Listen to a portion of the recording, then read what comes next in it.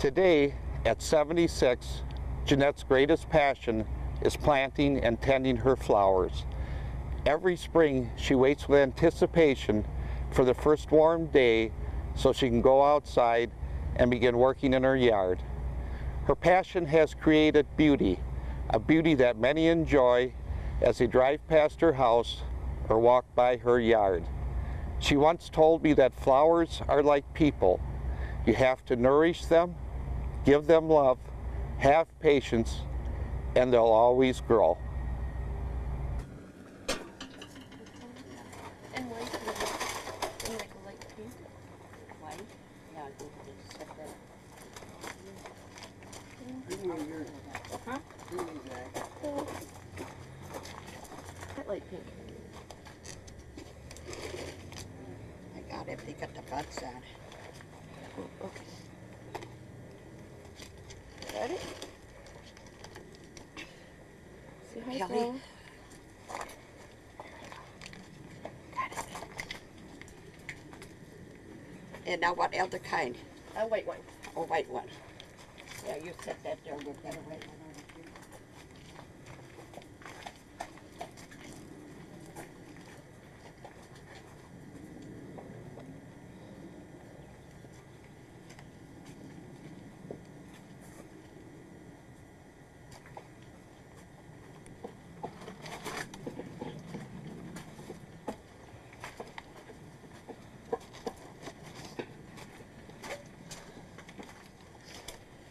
Some weeds in here. Where's Kelly? Some weeds? A white one, you said? Yeah.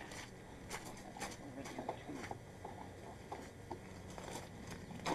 Just grab a notice. And now, what other color? How many you got now? That's 3. I think that should do it for the back. You say, Ma? I should take another white one along here. Like all the flowers here? You like all the flowers here? Sure. Does it make you happy?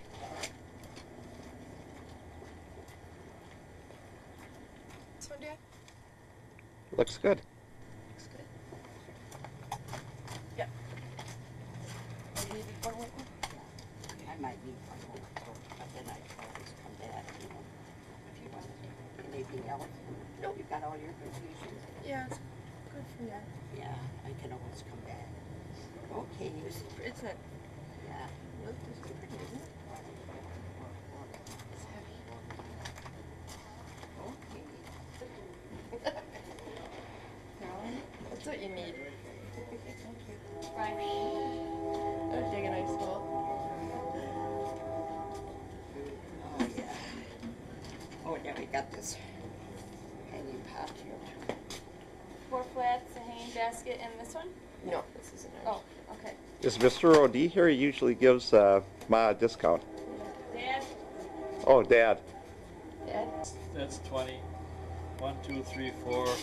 That's not you. This isn't ours. Okay. That's 1, 2, 3, 4. 6306.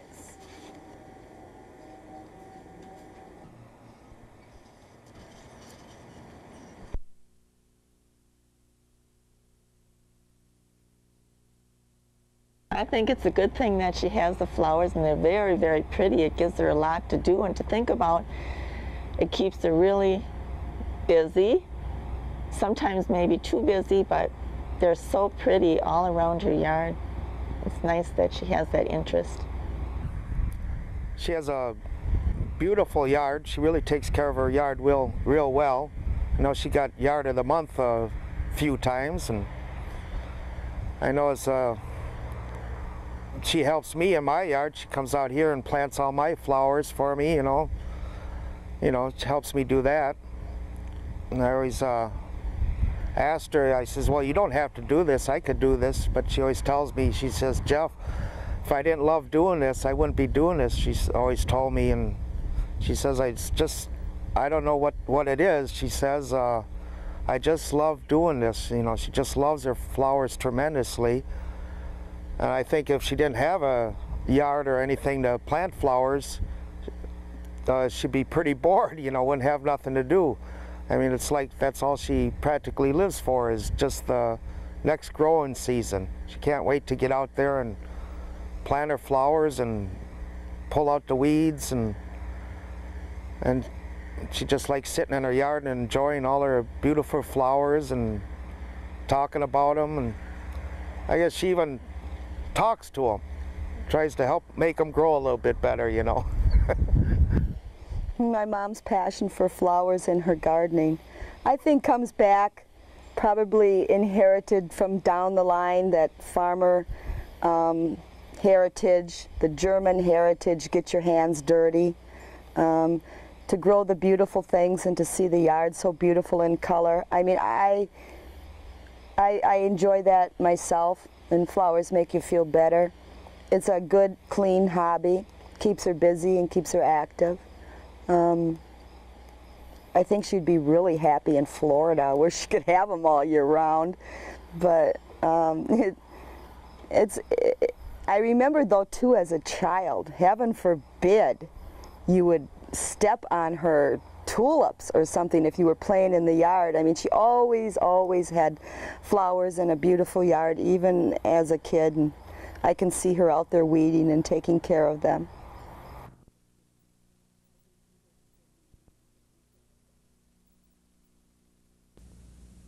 Yeah, I like planting flowers and making it pretty.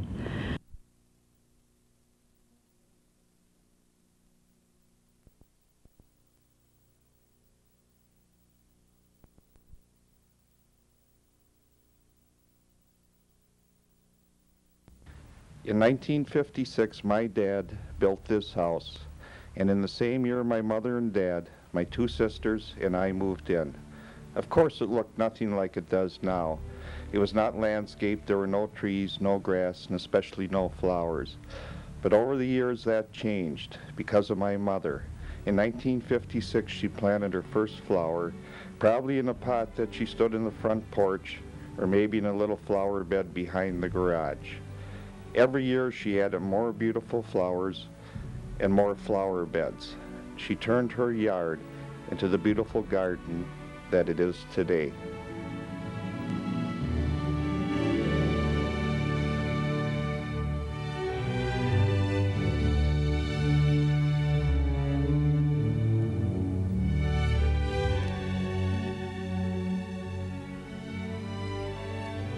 This is a love story, not between two people, but it's about a woman, her yard, and the love of her flowers. She is my mother, Jeanette Staffeil. To her, I dedicate this video.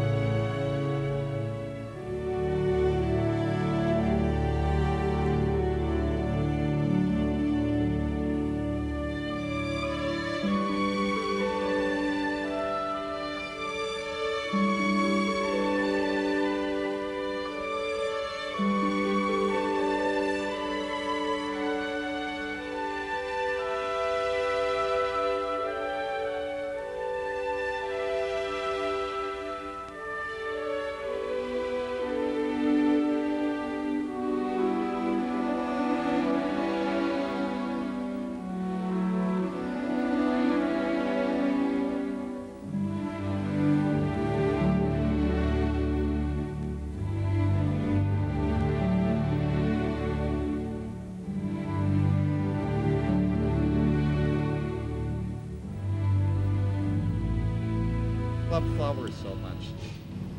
I don't know, I just do. It's just a gift that was given to me. It was by who? By God. By God? Well, yeah, that was a good You know, gift, yeah. Everybody has some kind of a hobby, and I just happen to do flowers. You do it? Good. Yeah. When did you first start doing flowers? When did you discover your love of flowers? When we moved here on, built this house on 203 Maple Street, and What year was that? About 1956? something like that. Yeah. Jeff was the way 14. we figured it, yeah. Jeff from was Jeff's 14. age, yeah. Jeff was born here. Yeah, yeah.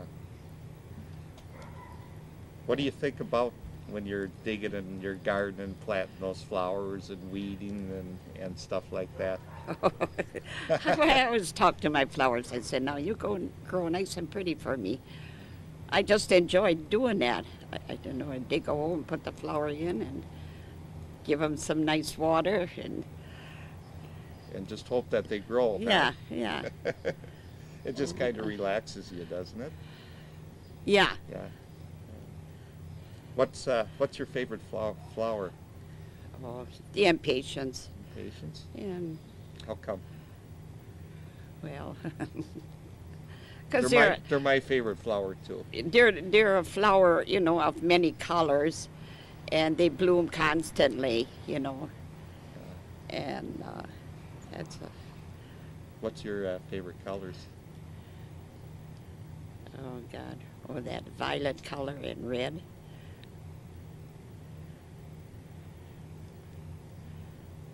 And Any other favorite colors? the white ones. It's I don't really have no special really color. I just love all colors. The bright colors, you know. The bright colors? The bright colors. They show off more. Yeah, they really stand Yeah. out. Like, you know, the red and white, that's pretty there, you know. Yeah. You got, I noticed that you got so many lawn statues here and ornaments and all that. And you got any particular favorite that's out in your yard now? No, well, not really. I've got to add some more. My little girl's bendovers are neat. Yeah, we'll have to go around and show the bendovers later. Yeah. Huh? Get a close-up of them. But the mama one must be down in the basement. I was going to go down there today and get it. Oh, the bendover. Oh, that's That right. We the have to mama get that one. one up yet, don't we? Yeah. Okay. And then, yeah, well, you've got so many nice flowers and ornaments. Well, here. well, I can see when I got the mama and her two children, the bendovers, Oh. I saw them up north, and that's how come I bought and brought them Oh, home you brought here. them back from up north? Yeah, I then, huh? brought them back Yeah. from up north. Yeah. Oh, that's nice. Then, out of all the flowers you've got here, if you could be a flower, which one would you be? Oh, God. You asked me that, and I don't know. A petunia. You'd be a petunia? Why? Yeah, I don't know, because they're just pretty flowers, and I just like them. And they're kind of dainty and Yeah. delicate, and you know, those kind of bloom all the time too, And don't they? they're- The yeah, petunias? yeah, they've been blooming. Yeah.